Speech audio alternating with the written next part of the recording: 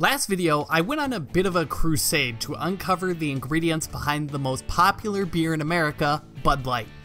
And while that quest turned up a lot more marketing drivel than hard data, one of the best numbers I learned while creating that video was that Bud Light, a single brand of beer, holds command of 15.4% of the entire US domestic beer market. And although that isn't as dominant as Budweiser at the peak of its popularity, Bud Light is an absolutely crazy big brand, despite the fact that we live in the golden age of craft beer. But this dominance is a little strange.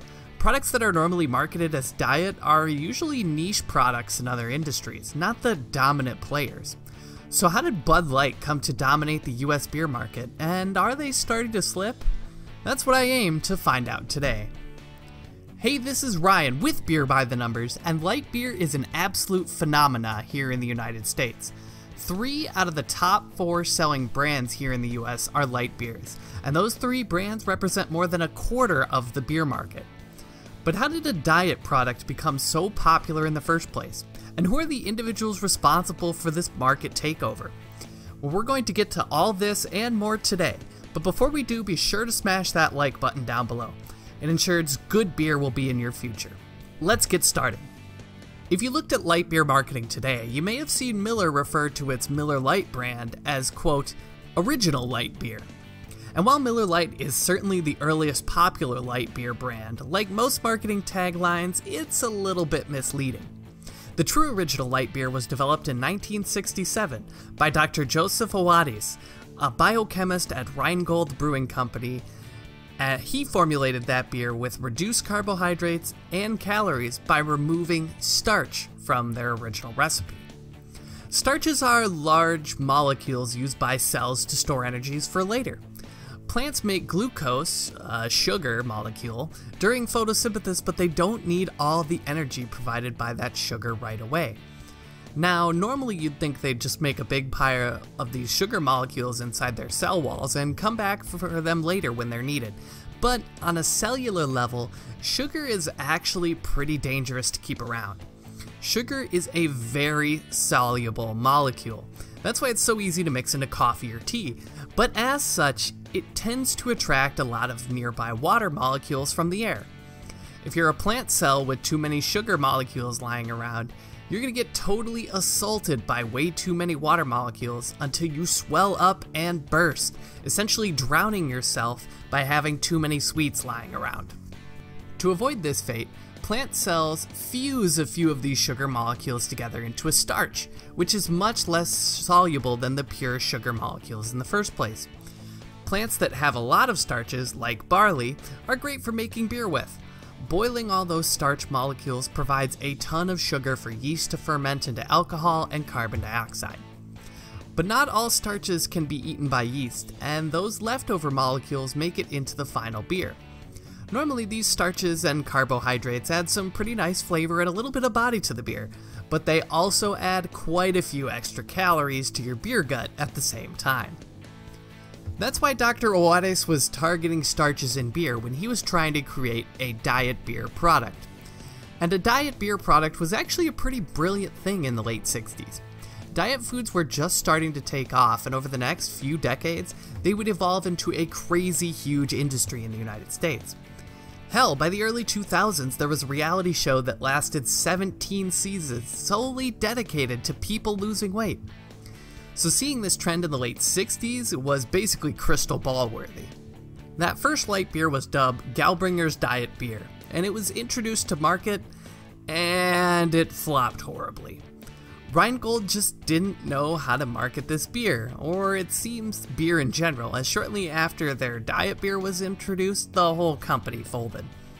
So Owadis took his recipe to another brewery, Chicago-based Meisterbrau. Meisterbrau relaunched the beer as Meisterbrau Light, which did have some minor success. But again, the brewery that housed the world's only light beer went belly up, but this time, Miller swooped in and bought 3 of Meisterbrau's brands, including Meisterbrau Lite. Now, Miller did reformulate the beer a bit, so while they can't take credit for inventing the first light beer, they definitely have credit for inventing an entire marketing segment for it.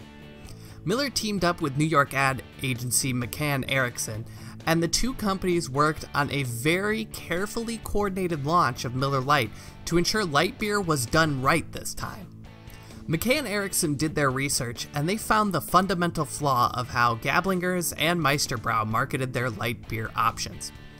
Health-conscious consumers weren't looking for diet beer. They were staying away from beer in general. So marketing to them, like the previous companies did, was not going to work no matter how hard they tried. But one group did respond well to the idea of diet beer, and it was one group that no one really expected: sports-watching couch potatoes and barflies. Now, no one expected that these heavy beer consumers wanted anything new out of their beers, but it's these consumers that stood to gain the most from having a light beer option. If you could cut 40% of the calories from something you drink several times a week or even daily, that's a pretty good proposition for you. And any marketing firm knows that there's one surefire way to appeal to this TV-loving demographic: marketing with sports programming. Miller began producing the legendary TV commercials featuring retired athletes like New York Jets 1969 Super Bowl star Matt Snell, who touted the beer for its full flavor but feather light fullness factor. Miller Lite was doing its initial field tests in 1973, and this sports-based marketing campaign was so successful that by 1975, just 2 years later, Miller Lite was the #2 selling beer brand in the country. Miller's main competitor, Budweiser, was tired of losing market share, so they quickly brought their own beer, Natural Light, onto the market in 1975. And they basically copied the Miller Lite model, paying stars like Mickey Mantle to promote their beer, encouraging drinkers to switch from Miller Lite for the better taste. Next came Michelob Light, and then the regional brewers got in on the action. Soon, every nationally recognized brand had some sort of corresponding light version of their beer, as heavy beer drinkers loved these lighter versions. Finally, in 1982, Budweiser introduced its third light beer, and this beer would come to dominate the market over the next few decades: Bud Light. Bud Light began with the standard sports-based marketing, but quickly differentiated itself using humor and advertising.